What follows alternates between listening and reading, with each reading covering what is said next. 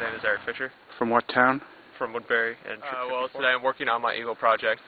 My project was to put in these rope handrails along the path so that the people coming up to the project or coming up for Bethel Rock would be able to walk along the path easier.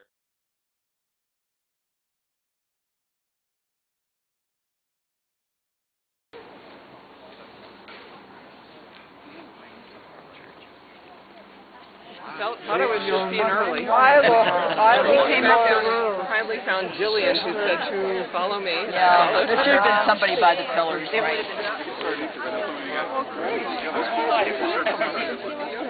And there's nobody down by the pillars. She probably did. My dad Well, some of the program will be authentic to the time frame of 1673, some will not. Only one of the hymns, A Mighty Fortress is Our God, could have been sung could have been sung in 1673. Any humor or relaxed interaction in church and in worship was not a part of the 1670s. Women clergy did not exist in those days. We're very fortunate and grateful that times have changed, both of these things, much to our benefit today. Please enjoy the service. Please stand.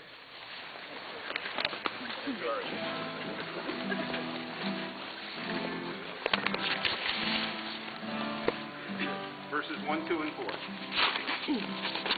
Almighty fortress is our God. All over ever standing. Our present help amid the flood. Of mortal ills prevailing. Still our ancient foe doth seek to work us woe with craft and power great, and armed with cruel hate, on earth without any equal.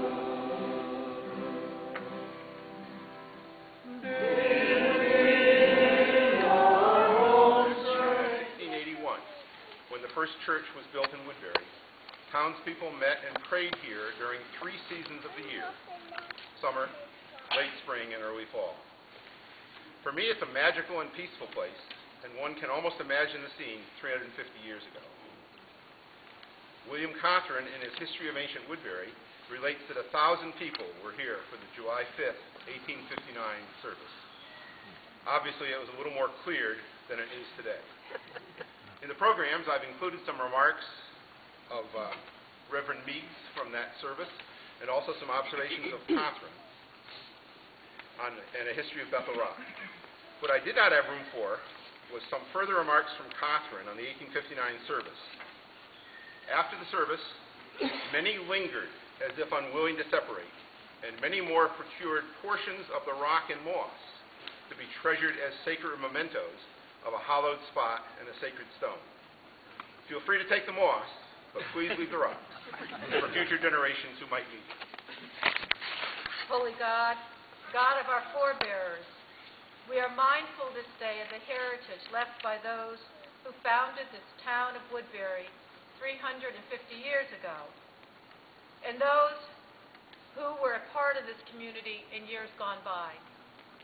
We pray for this town, for those who hold public office, that they may have wisdom and integrity, for your churches in the city center, that they may proclaim your good news and serve those in need, for all who serve the community, that they may have energy and compassion, for those who visit this town, that they may find welcome and hospitality, and for those who live here, that they may value and care for themselves and one another.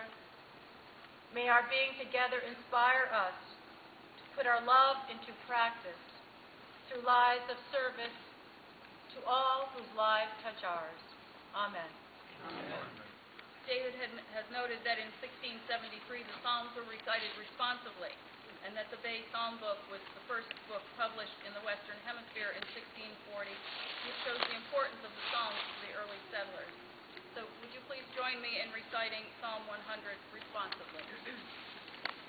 Make a joyful noise unto the Lord. All ye lands. Serve the Lord with gladness. Come before his presence with singing. Know ye that the Lord is God. It is he that hath made us, and not we ourselves. We are his people. And the sheep of his pasture. Enter into his gates with thanksgiving, and into his courts with praise. Be thankful unto him, and bless his name. For the Lord is good, his mercy is everlasting. And his truth endureth to all generations. O Lord my God, when I in awesome wonder consider all the works thy hand has made, I see the stars, I hear the rolling thunder, your power throughout the universe displayed. Then sings my soul, my Savior God, to thee. How great thou art, how great thou art. Then sings my soul, my Savior God, to thee. How great thou art, how great thou art. Reading from the book of Genesis, chapter 28, 10 to 22. Jacob's dream at Bethel. Jacob left Beersheba and went down toward Haran, and he came to a certain place and stayed there that night because the sun had set. Taking one of the stones of the place, he put it under his head and laid down in that place to sleep. And he dreamed that there was a ladder set up on the earth, and the top of it reached to heaven. And behold, the angel of God was ascending and descending on it. And behold, the Lord stood above it and said, I am the Lord, the God of Abraham, your father, and the God of Jacob. The land on which you lie I will give to you and to your descendants.